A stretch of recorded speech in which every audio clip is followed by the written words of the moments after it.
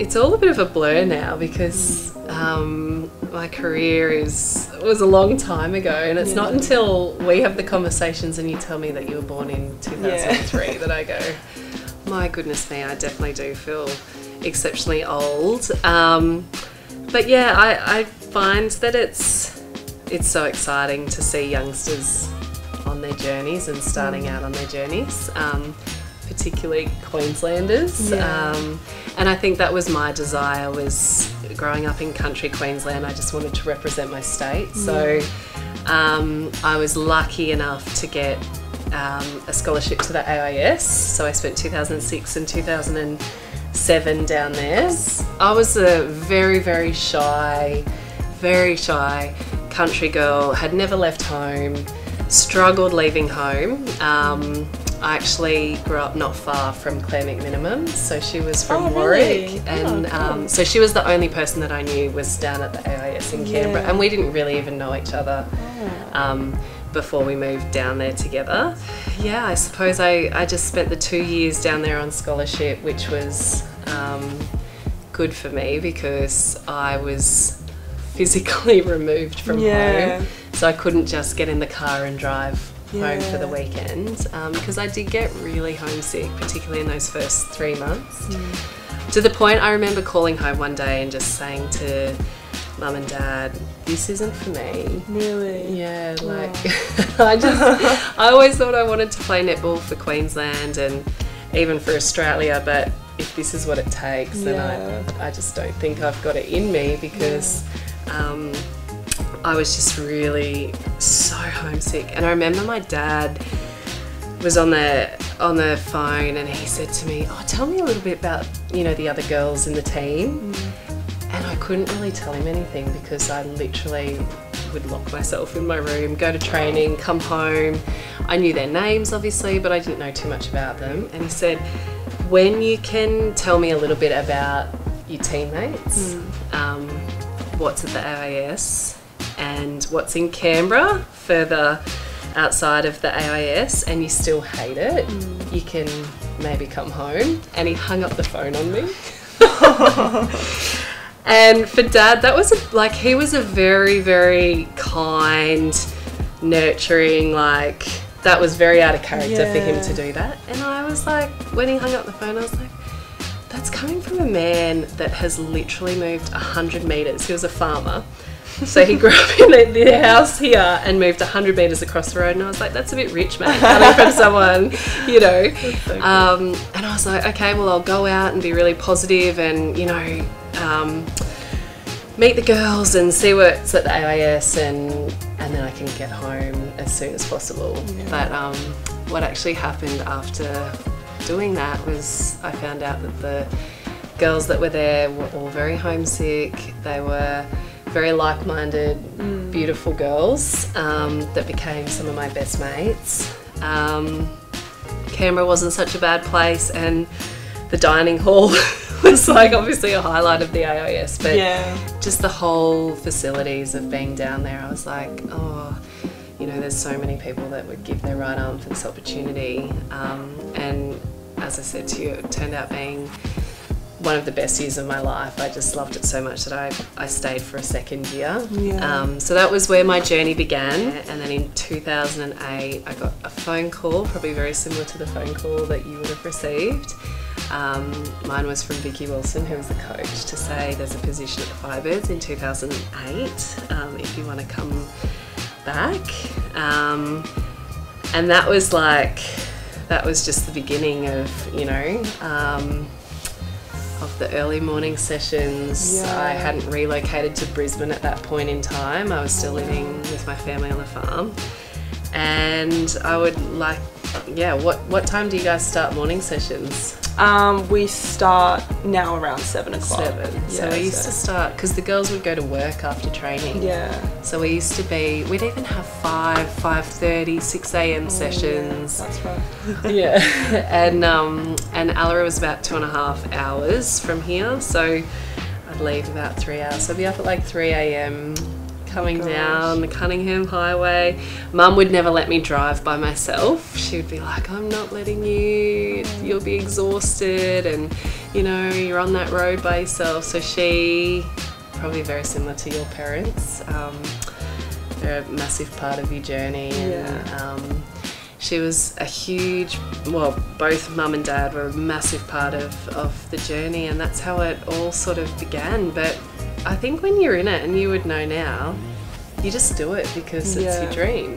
Yeah. It's hard, but you know, you've got the passion for it. So it's what gets you up in the morning, isn't it? Oh, absolutely. And like we were talking about before, how when you go into a conditioning session and how much you dread it, but you just do it anyway. Yeah. And I love like Gabby, who's always the one who's pulling us in and just saying like, these are the moments where it counts, and you just get so inspired and you just keep going. But yeah, how old were you when you started at Firebirds? I was 20. Right. I was 20, 2008. And that was the same year that I was invited into the Australian Diamonds environment as well. Liz Ellis had retired, so there was a position in that goalkeeper to bring someone through, like in that training partner. So I'd go down to Canberra into the, you know, when I remember my first Aussie Diamonds training camp.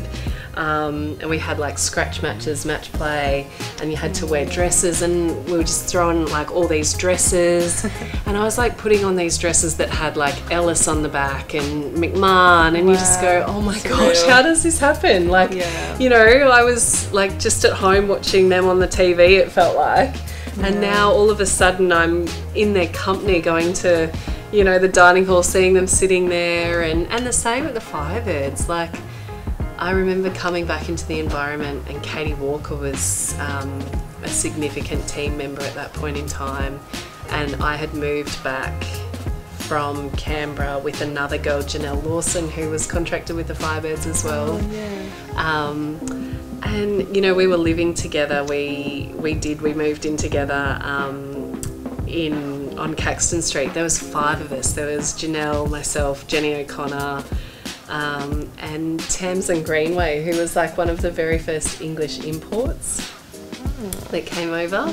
So there was 4 of us, there was 4 of us living together, and that was like, honestly, like I look back on those years and I think, oh, that's some of the best years of my life, you know, just playing netball, doing what you love, doing it with some of your best mates. And that's what I would say to you girls now, like, that are just starting out on your journey. Like, this is like, these are the best years ahead of you.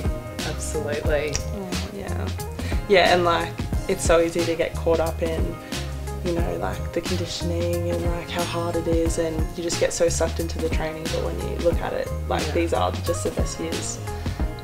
And do you think about ahead? Like, obviously you've been in the training partner environment for the last 2 seasons. And you know, there's obviously huge opportunities. You've now obviously got the likes of Beck leading the charge, who I played with in what years were they? 2016, 2015, 2016.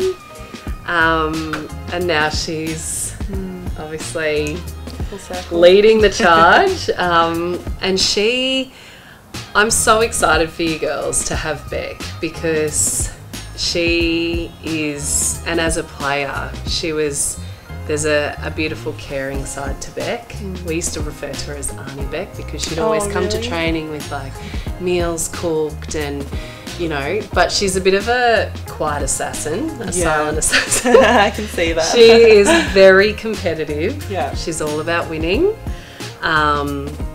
Probably, I think she was voted, in terms of the Diamonds environment, one of the most competitive. She was the most competitive out of everyone, and people don't see that about Beck. They just see that she's obviously very like nice and comes across, you know, so well spoken, but there is like a little fox terrier attitude under all of that, and she will win at all costs. And I love, like, she's all about high performance as well. So I think that in terms of, I think from a younger athlete's point of view, it's really important to be exposed to some tough love, in a sense. I think there's obviously a fine line, but professional sport isn't easy by any stretch of the imagination. There's the highest of highs and there's the lowest of lows. And I think when you come into the environment and you think it's going to be, you know, a walk in the park, it's definitely not.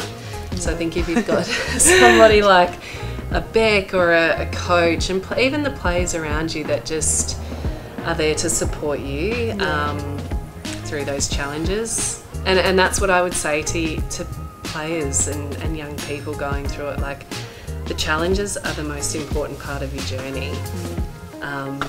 We always talk about premierships here at Firebirds, 2015, 2016, we went back to back. Everyone remembers those years. No one remembers 2013, 2014, where we made the grand final, but we lost. And we saved our worst performance for the grand final. But the only reason we won in 2015 and 2016 was because of 2013 and 2014. You know, and that's where everyone just looks at the good times and goes, oh, they're the career highlights. But the reason you get to there is because of, you know, the hard years that you got through. So I always say, like, challenges, injuries, losses, whenever it happens, it's happening for a very important reason, and it drives you harder than anything to get the success. So when you go through your career and you have your losses and you lose the grand finals, think of it as a blessing. Think of it as a sign of showing you just how much more work you have to do and how much more you actually really want the wins.